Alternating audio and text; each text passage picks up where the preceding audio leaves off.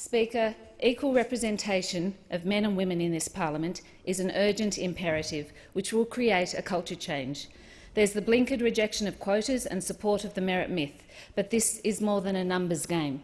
Across both major parties, the level of regard and respect for women in politics is years behind the business world. Often, when good women call out or are subjected to bad behaviour, the reprisals, backlash and commentary portrays them as the bad ones, the liar, the troublemaker, the emotionally unstable or weak, or someone who should be silenced.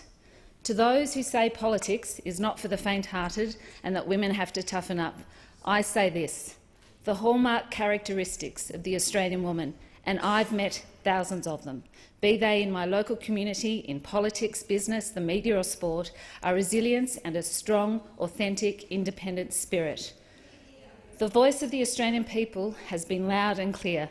Hundreds from my local community, as well as hundreds more from across Australia, contacted me with their support, and knowing that my life from humble and hard-working migrant heritage has been in the business real world and not as a career politician, many pleaded that I stay in politics and become an independent representative.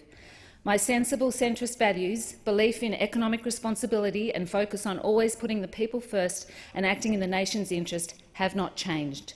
The Liberal Party has changed, largely due to the actions of the reactionary and regressive right-wing who talk about and talk to themselves rather than listening to the people. To continue to put the people before the party and act in the nation's interest authentically and constructively, effective immediately, I will serve as a member of this House of Representatives as an independent representative. I intend to give the government my assurance as to confidence and supply.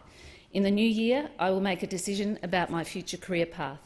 Like the 3 female independent representatives, the new member for Wentworth, the member for Mayo and the member for Indi, sensible centre Liberal values are at the core of what I stand for. I am so proud to serve as a member of this House of Representatives with honour and respect because of the good people it represents, the people that the major parties have stopped listening to, the Australian people.